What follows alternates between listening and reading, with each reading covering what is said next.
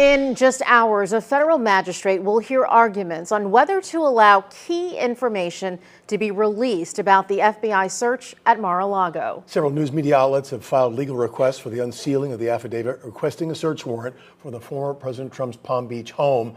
Trump allies say they want that too. That federal law enforcement document contains information about the investigation and the evidence to justify the search. Palm Beach County State Attorney does not believe the unsealing will happen. Ari Heights here with more on that. Ari? Yeah, Dave Aronberg has been the Palm Beach County State Attorney for about 10 years now. He's been a prosecutor for 12 years, and he's been an attorney for 26 years. He tells me in his entire career, he has never seen a judge unseal an affidavit like this, and he doesn't expect to see it in this case. This is the motion filed by multiple media outlets asking for the release of the affidavit that led to the warrant that allowed FBI agents to search Mar-a-Lago. That affidavit is essentially a roadmap of the investigation. It includes sources, evidence, potential suspects.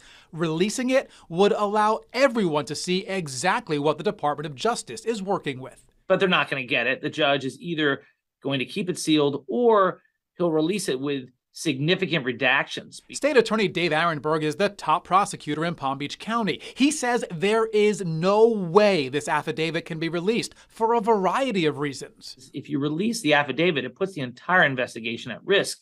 It puts all the confidential sources at risk.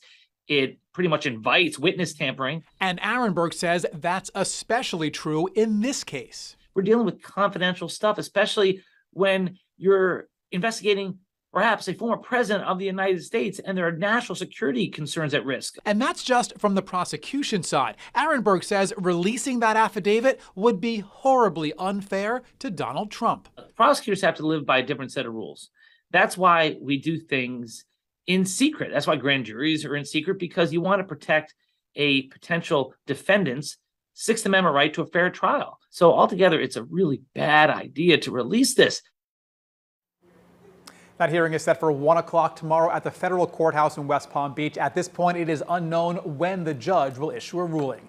Reporting live, Ari Height, WPBF 25 News.